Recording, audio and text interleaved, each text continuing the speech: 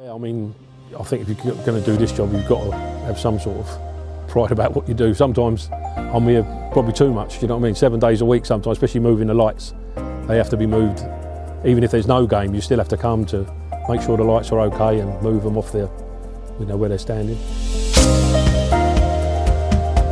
My name's Dave Butler, QPR Stadium head groundsman.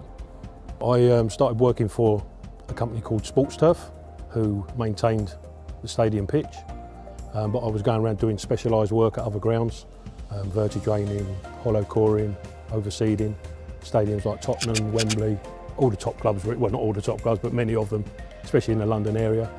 Then what happened was the training ground at Twyford, Ray Wilkins was trying to get it to a bit of a better standard, and he asked us if we could go in and take over. So I got that role of looking after QPR part of Twyford Avenue, the old training ground. Then in about year 2001-2, I was sort of promoted to contracts manager and asked to come down to the stadium and take over the responsibilities of the stadium. Obviously that involved just the tail end of the rugby with Wasps playing here and Fulham mainly, so we had two teams playing here. And basically I've sort of worked here ever since. Recently the club have looked to upgrade everything, the facilities, especially at the training ground, and was looking to go more of an in-house team. No disputes with Sports Turf, but we all sat around the table, had a discussion, and it was agreed that I'd come over and work for QPR full-time as the head groundsman.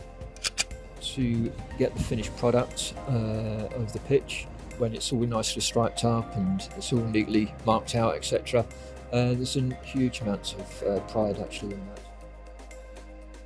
Hello, my name's Malcolm Gardner. I'm the grounds manager here at the Heston training ground for Queen's Park Rangers Football Club. I mean, I've been on this site really for around about 17 years, originally with British Airways, progressed through to Imperial College, who owned it after British Airways, and have been on the site really since Queen's Park Rangers have owned the site actually, and they bought it from Imperial College. A lot of the work actually was to do with, there was a few meetings, and also overseeing the construction work as it progressed and as it started up. Most of the pitches actually that we plan to have here will all be hybrid grass pitches, and with a deso stitched top, each costing around about £1 million each. So the level of investment that went into these pitches, we've got 5 so far. We're expecting to build another 2 over the next year or 2, and then followed closely by an indoor 3G pitch and an outdoor 3G pitch.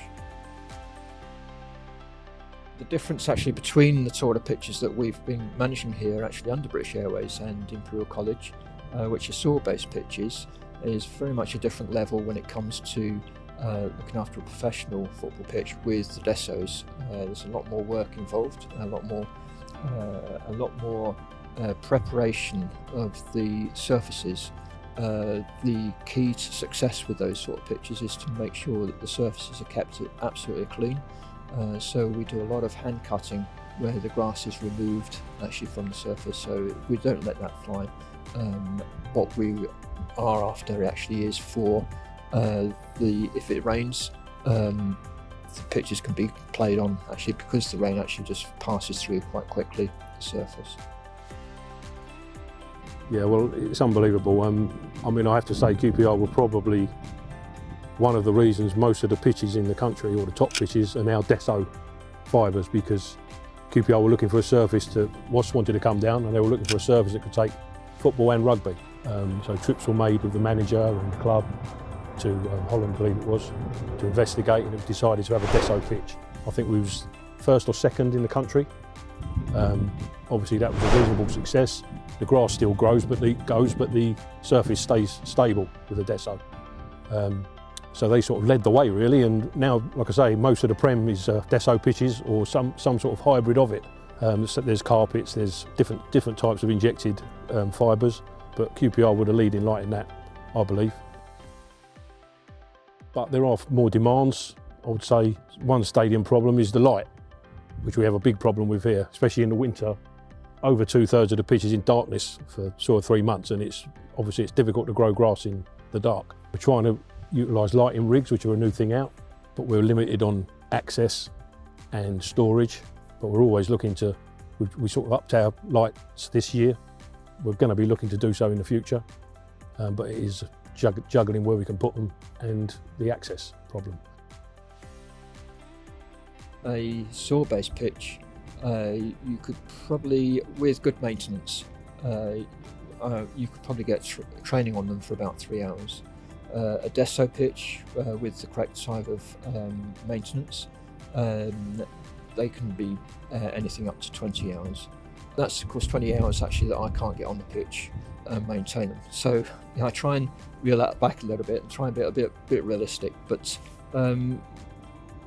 probably as a rule of thumb actually that they're being used roughly around about 15 hours a week. And of course with that level of usage, of course that means increased maintenance as well. Other things, there's more warm-ups. There seems to be more players these days with the extra subs, and even if the ones that don't want to play, they want to do some sort of activity after the game, so it's before or after, half time. We've got mascots coming out. There's so much more activity to try and manage, and from the old days, you know, when everyone was trying to keep off it because the pitches were so poor. Yeah, it's basically sort of trying to quarantine, some sort of quarantine for the pitch. You could be bringing things in off your shoes. You might have filled your car up with petrol at the garage. You've got some petrol on your shoe. Nobody knows what people are carrying around on their feet. Footfall, every time you're pushing the grass down, especially in the winter with the frost. We had some problems with the foxes a few weeks ago where they were dancing around on the frost. This all goes black. In fact, if someone walked across it, I could probably get their shoe. That's how defined the black mark is, and identify who it was if I had a load of shoes. I'm not going to ask what you do with that shoe if you found them. At the beginning of the year, we started out with two ground staff, which was myself and Tom. We've steadily grown the team. It has been a little bit difficult in the current climate, but we've steadily grown the team, and we're now up to 8 in total. And that has sort of produced, with that rapid growth, actually trying to get the team to bond quite well. Can throw its challenges a little bit. It's getting to know each of the individuals and what their specialties are, etc. And trying to mould them into a team has been quite good. And I think certainly for the short time that the team have been together, it's moulded very well, and I think they're working superbly together. Teamwork actually is key, really, I think, to the success actually of everything that we do here. You must have some fascinating stories about different requirements from different managers. Well, I'd have to be very diplomatic on that front. There were some requests that were a bit strange. I had one manager say, "Don't make it too good this week. They'll play us off the park." So that was a bit of a tricky one. I wasn't quite sure how to make it worse, you know what I mean, how to make it bad. You just have to deal, everyone's got their own little sort of idiosyncrasies. Depends on the results. If you're doing well, no one ever, you know, everyone's happy. As soon as the results start going against you, everyone's sort of looking for a reason. Sometimes the pitch takes the blame, sometimes rightly so, do you know what I mean? But yeah, I can't really sort of divulge too much without dropping names and to maintain the pitches after a training match, what have you. We can get on there literally with 2 or 3 guys with hand mowers, and it's done very quickly. And that is the key, really. Actually, is the speed at which we can actually maintain the pitches. Well, we've got some discussions going on at the moment about relaying the pitch. It's reached its end of its lifespan, which was 10 years.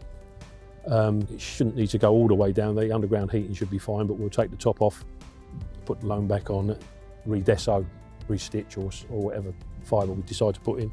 Maybe tweak the sprinklers a bit to get them a bit more up to date, and maybe the track as well, but that's all ongoing discussions, hopefully for this end of this season. Over time, the deso is supposed to be sort of 20 mil proud, but some of it now is 30, 35 mil proud. So that means eventually that's going to pull out, and then you're playing on sand. Basically, a deso pitch is sort of mostly sand, but obviously if you played on that, it'll be so soft, you can imagine like playing on the beach. So they punch fibres in. I think there's 20 million of them. 20 centimetres down, 2 centimetres proud, and that holds everything together. And over time, where you're cleaning the surface every year, the deso starts to become more proud. So obviously then that's the end of its life and you have to start again. I think with a project this size, I think there's always room for improvement. Whilst we have superb facilities, and the difference between the facilities that we have available at the moment compared to over a year ago, it is growing, and yeah, I think actually it's a good. Yeah, you've definitely got to have some sort of pride in what you do. Can be a bit demoralising sometimes. When we had to have training, we had to facilitate the training a few weeks ago because of the cold temperatures, and you're sort of pulling your hair out, which isn't very good for me. But but you've got to facilitate. The players need to train, so. But all your hard work, you're thinking, Brian, I've been doing this for 2 weeks, like seeding, overseeding, getting it just right, and then but you've got to do what you've got to do. To know that the team are coming out and playing on your surfaces is sort of top. A top thing to have. The thing is with that sort of surface, quite often what you see on the surface is pretty much probably about 5% of everything actually that goes on within the soil and the preparation and the looking after the pitches, compared to hybrid pitches. Again, looking after the soil as well as the grass actually is quite paramount.